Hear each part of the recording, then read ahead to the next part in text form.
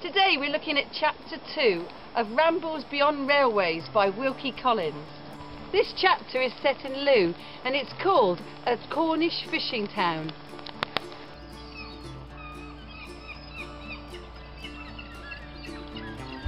The chapter opens with Wilkie Collins lying under a fir tree and lamenting about what a walking holiday means to him.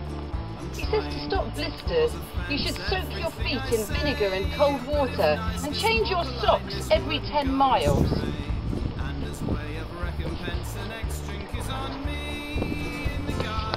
He talks about using the earliest of conveyances, your own legs.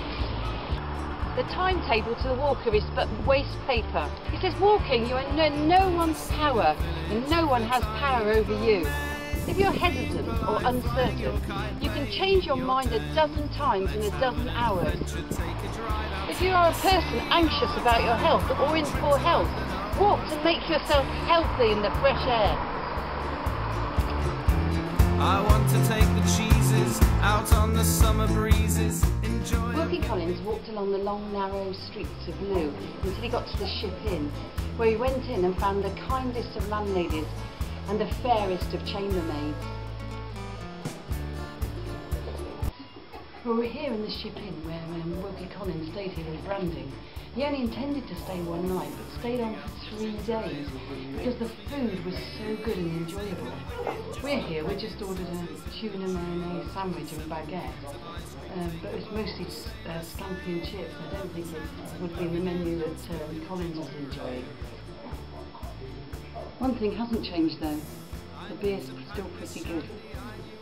When Collins came to Looe, the population was 1,400 people. I think it's about 6,000 now, so it's greatly grown. He said that they were good-humoured, unsophisticated people. The main employment in Looe was fishing, and the women took the fair share of the heavy work. They would laugh and scream and bump into each other, but Collins couldn't understand, but for some reason that worked. The men would just paint their boats, row their boats, would do whatever with their boats, and even if they didn't have anything to do, they would just put their hand in their pocket and just look at their boats. Such was their love of boats. The only strange thing that he said is that he said that children, although they were children's size, that was where it ended. He said they used to huddle together and have a strange language on their own, and he said if they did any childish games like leapfrog, etc., no one ever saw it. On his first night in Looe, Collins went to bed and said that he had a good omen about what was to come ahead. In the morning, Collins and Brandon walked to the old bridge to walk across it. As you can see, it's no longer here, but in fact he said it was most picturesque.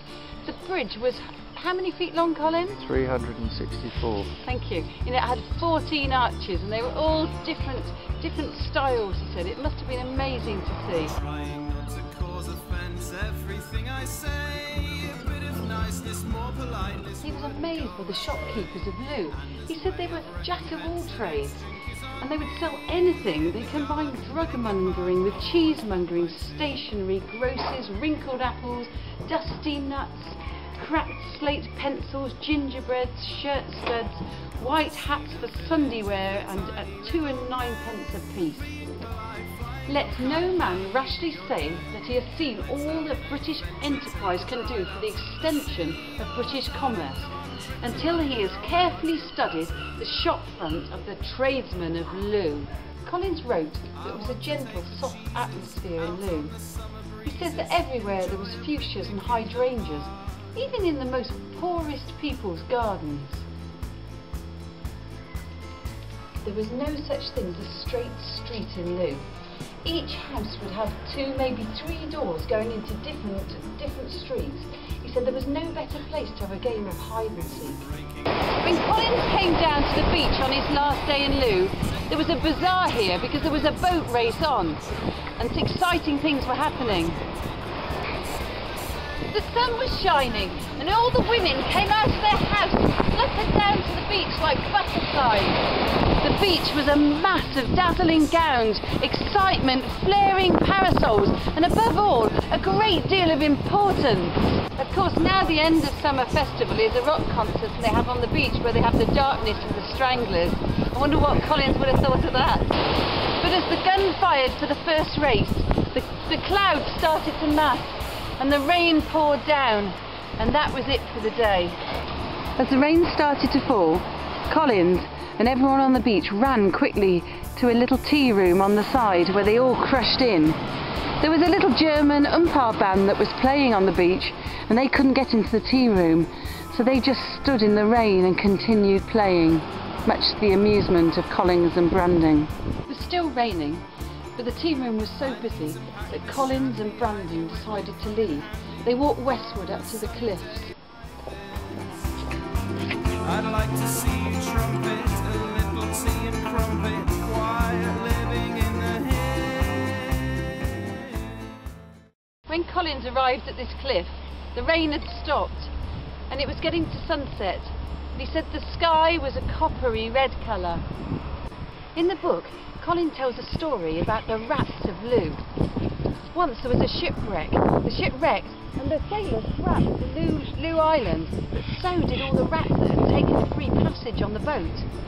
Soon they grew in numbers and were such a problem they were swimming across to Looe and messing up the agriculture and pinching things, and something needed to be done. So the answer was they took loads of barrels of onions over to the island and caught the rats, skinned them and dunked them in the onions. They took them back, laid them out on china plates, and every man, woman and child ate the rats until they were gone. It was not about killing the rats, it was about annihilating them. Let's have an adventure, take a drive out to the sea. They looked on Looe Island, and when they did, they saw the flashing light of Edison's lighthouse in the distance. They had stayed on longer at Looe than they thought, mostly due to the hostess's good cooking at the pub, and also the smiles of the chambermaids. As the light faded, Brandon and Collins made their way back to the ship inn for their last night in Looe before moving on to Liskeard the next day. Well, that ends chapter 2, a Cornish fishing town, and I'm going to be leaving my Walking with Wilkie card. Breaking out the ginger ale and pimps for you and me. Take a wicket, just not cricket, sixes in the tree. 7 cones of ice cream, take a boat and sail a sail.